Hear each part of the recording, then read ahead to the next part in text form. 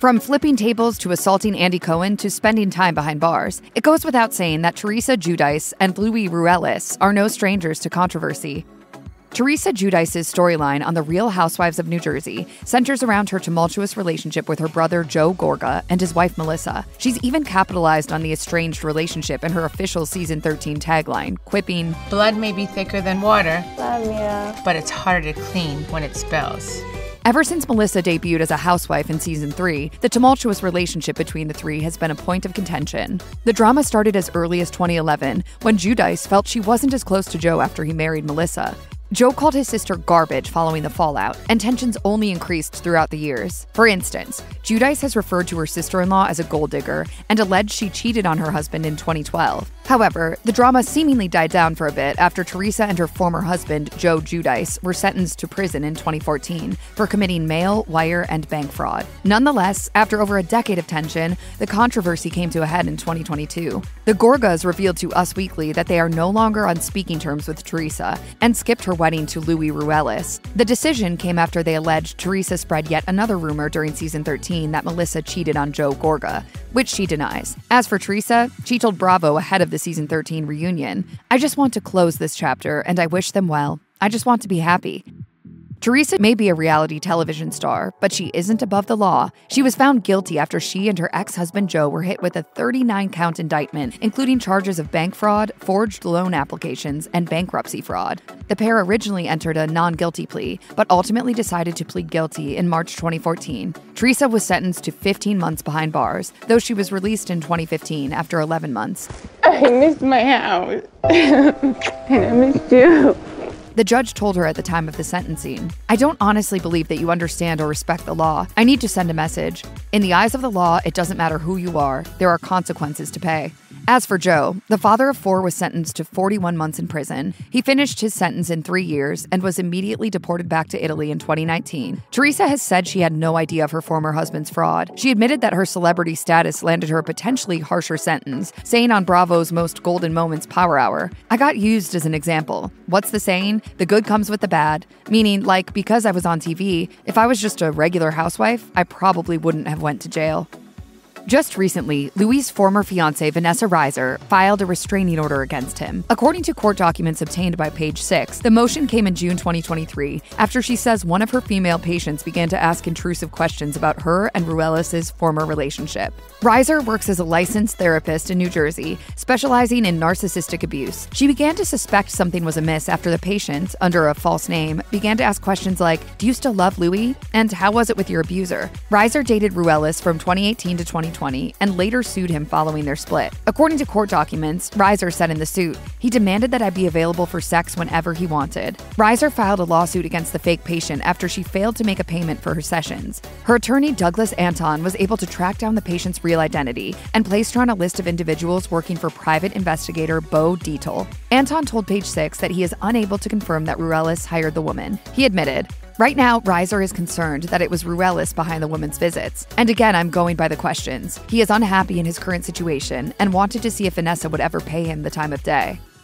Teresa is a lot of things, but a table-flipping housewife is one that certainly stands out. The star made franchise history as the only woman to ever get so angry that she went Hulk mode in a dinner setting. It all went down in season 1 of the hit series when Giudice ended up in a fit of rage after she got into an argument with former housewife Danielle Staub. Giudice said on the Drew Barrymore show, "She was going after my girlfriend, so I was sticking up for my girlfriend." In the clip of the iconic moment, Staub attempts to clear up rumors about her when she angrily tells Giudice, "Pay attention, police." Giudice then goes on a screaming rant, claiming Staub was allegedly engaged 19 times and calling her a prostitute before flipping the table. It's been over a decade since the incident, but it's still one of the most infamous moments in the Housewives franchise history. Giudice looks back on the moment with a good sense of humor, like when she taught Drew Barrymore how to flip a table correctly. These days, she's trying to project a more wholesome, peaceful image of herself. She's even got her Namaste Bitches podcast to prove it. She said on the Drew Barrymore show, "I'm trying to work on myself, like, 'cause everyone thinks I'm like this mean person from being on the show. I'm like, I'm so not."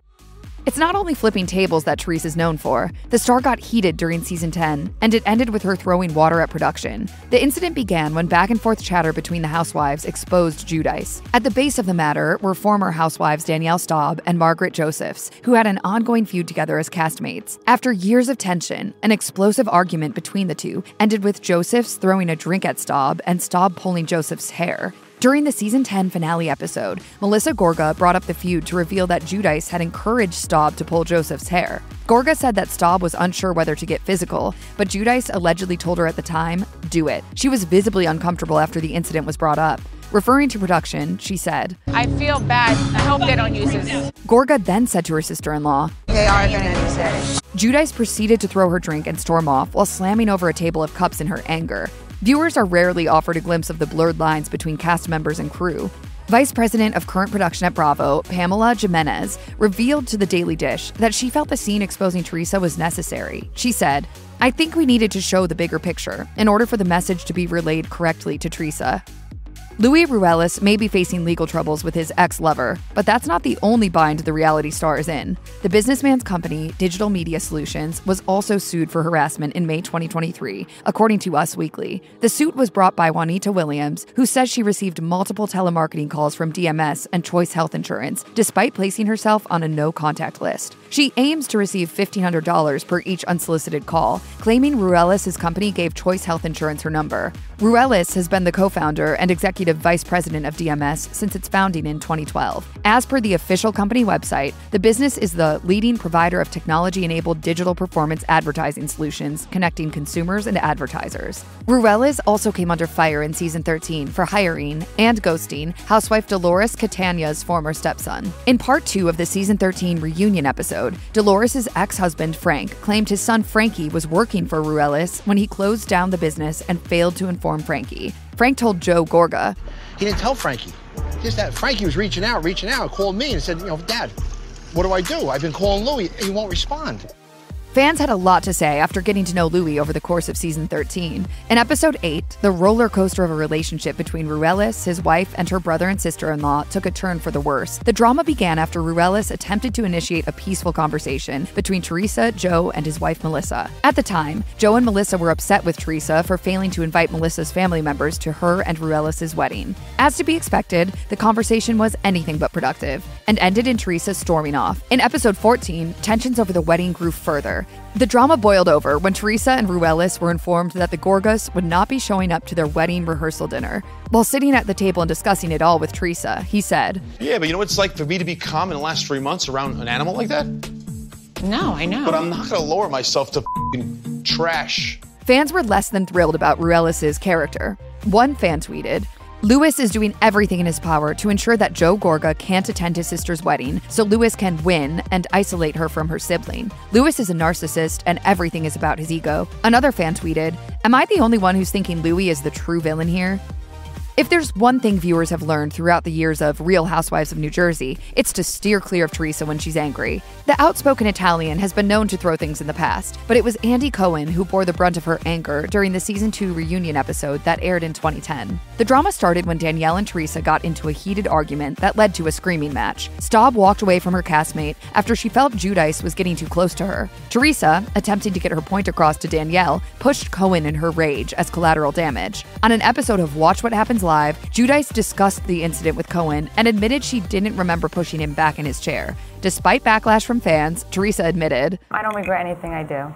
As per Cohen, the incident put him on the map. In the tell-all Housewives memoir, Not All Diamonds and Rosé by Dave Quinn, he revealed, I was in shock. I didn't see the footage until I saw the first cut of the Super Tease, and I thought it was hysterical. I watched it 20 times. I couldn't believe it. That summer when it aired, I was in the Hamptons, and when I went back to the city, everybody on the street knew who I was. Since then, Cohen has played peacemaker during tense reunion tapings for over a decade.